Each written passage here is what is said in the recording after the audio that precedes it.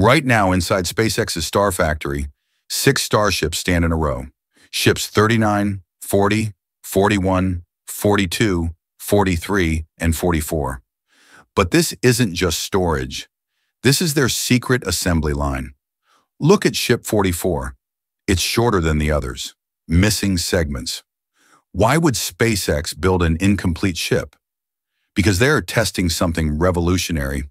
While everyone watched fireworks explode over Starbase, cameras captured the real story inside. Welding robots, exposed nose cones, and a production line that changes everything. How many ships can they actually build at once? Let's dive right in.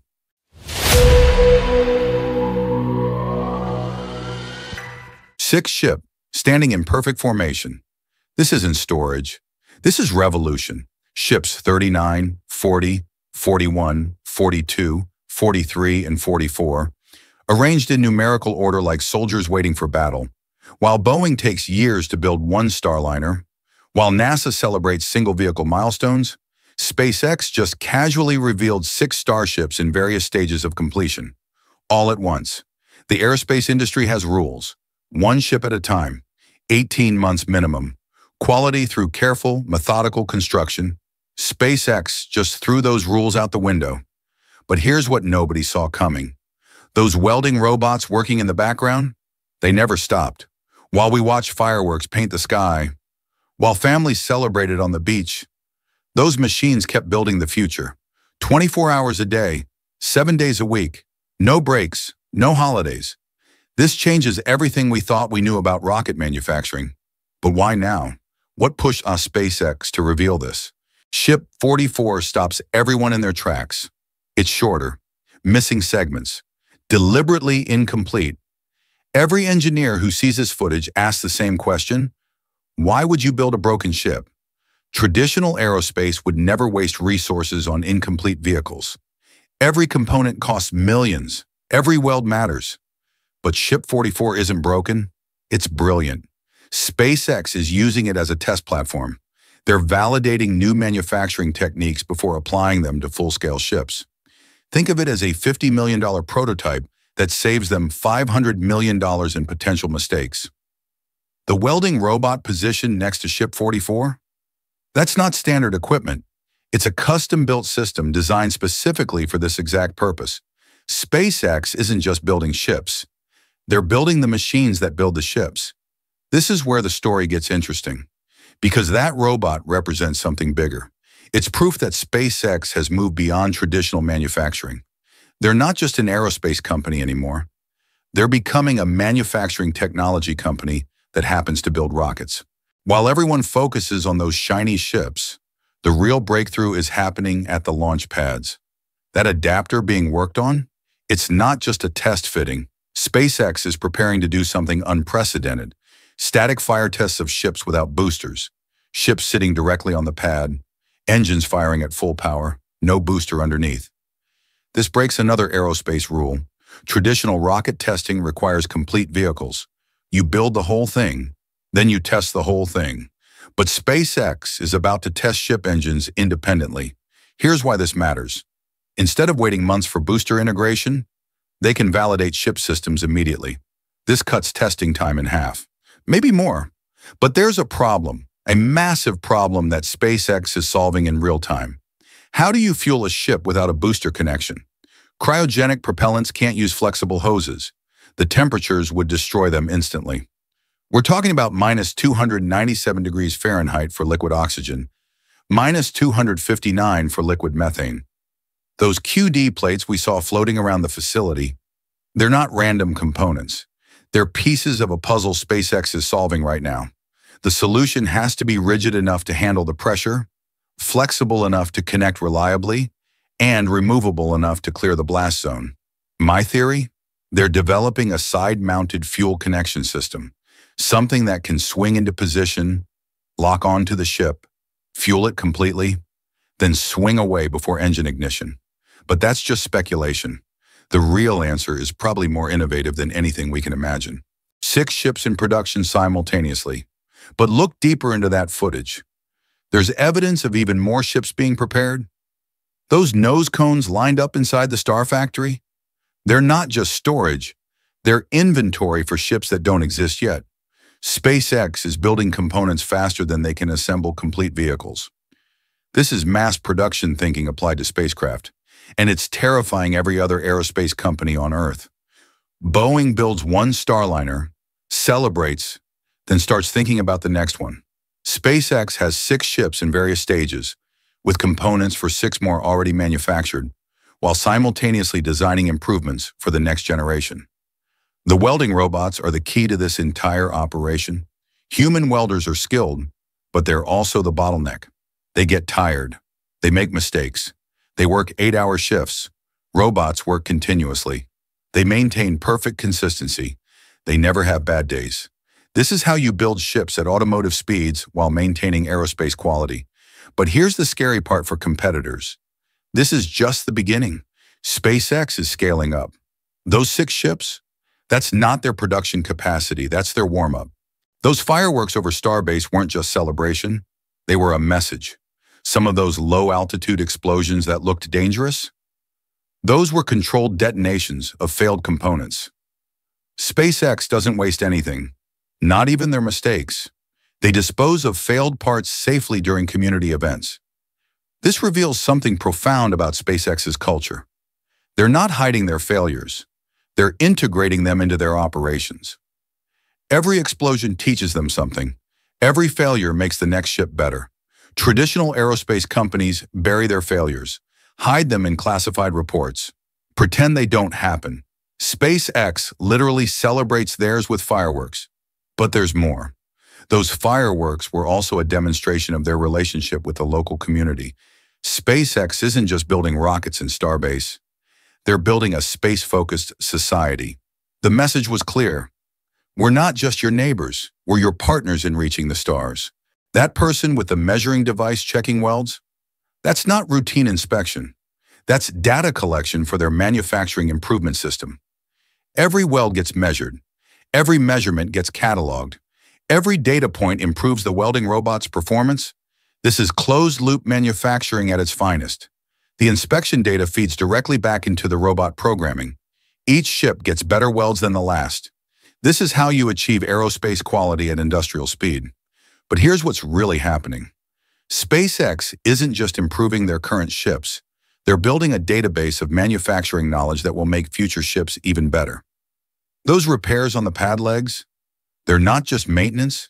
They're evidence that launch stresses exceeded original calculations. But instead of panicking, instead of going back to the drawing board, SpaceX is learning from each flight and reinforcing weak points in real time. This is adaptive engineering. The infrastructure evolves with the vehicles. The manufacturing improves with each iteration. That spinning cladding component, that wasn't just bad weather. That was a design flaw revealing itself in real time. When heavy components spin during installation, it means the attachment points aren't properly balanced. This is a serious engineering problem that could have caused catastrophic failure. But watch what happened next. Instead of forcing the installation, instead of pretending the problem didn't exist, SpaceX stopped everything. They lowered the component. They went back to the drawing board. This is the difference between SpaceX and traditional aerospace. Traditional companies would have meetings about the problem. They'd form committees. They'd write reports. They'd spend months analyzing the issue. SpaceX stopped. Analyzed. Adapted. Immediately. Those missing taglines that should have prevented the spinning, they're not just safety equipment. They're part of the installation system. Without them, the cladding becomes aerodynamically unstable. But here's the twist. SpaceX is probably using this failure to develop a better installation method. They don't just fix problems. They turn them into improvements. Those tower elevators with steps leading up to them, that's not poor design. That's intentional engineering. You can't roll equipment carts into those elevators. This seems inefficient until you understand the reasoning. Heavy equipment in elevators creates dangerous loading conditions. By forcing manual transport, they eliminate the risk of elevator overload. This reveals SpaceX's safety philosophy. They don't just add safety systems, they design safety into the fundamental architecture. But this creates a logistics challenge. How do you move heavy ship components up the tower? The answer is those crane systems we keep seeing. The elevators are for people. The cranes are for equipment. This separation of human and cargo transport isn't just efficient, it's safer. People and heavy equipment don't mix in confined spaces. SpaceX learned this lesson and built it into their infrastructure. Those mysterious pipe endings at the deluge system? They're not mistakes.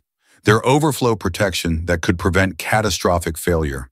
When water pressure exceeds safe limits, those pipes release the excess away from the tanks. It's a safety system disguised as incomplete plumbing. The burst valve design is ingenious. Instead of damaging the main tanks, excess pressure gets directed to a safe release point. This protects the entire water system from explosive failure. But why such extreme pressures? Because rocket exhaust temperatures exceed 3,000 degrees Fahrenheit. The water system has to deliver massive volumes instantly. This isn't just fire suppression, it's controlled steam explosion management. The science is terrifying. Rocket exhaust hitting water creates instant steam. Steam expands at 1,600 times the volume of water. Without proper pressure relief, the entire system could explode. SpaceX has turned this dangerous physics into a controlled process. They're not just managing water, they're managing controlled explosions. Those orange cables and protective tubes, they're not temporary installations. They're permanent camera positions for documenting every test. But here's why this matters. Those cameras aren't just for public relations. They're engineering tools. Every test gets recorded from multiple angles. This footage becomes data for improving future designs. The positioning is strategic. Those cameras can see things human observers might miss. Structural flex under load, exhaust patterns during ignition, component behavior under extreme stress. This visual data is as important as telemetry data, maybe more important, because cameras catch the unexpected, the things sensors weren't designed to measure. SpaceX is building a surveillance system that captures every detail of their operations, not for security, for learning. Every frame teaches them something new. Every component we see being moved, every weld being tested, every system being installed, it's all part of a manufacturing philosophy that's unlike anything in traditional aerospace. SpaceX isn't just building rockets. They're building a manufacturing system that can build rockets. There's a difference. Traditional aerospace builds rockets one at a time, custom manufacturing for each vehicle. SpaceX is building a production line that can build rockets continuously. The inspection process we witnessed isn't just checking for defects, it's collecting data that improves the entire production line. Each measurement makes the next ship better. But here's the real question. Can this system maintain quality while increasing speed? Traditional aerospace achieves reliability through slow, methodical processes.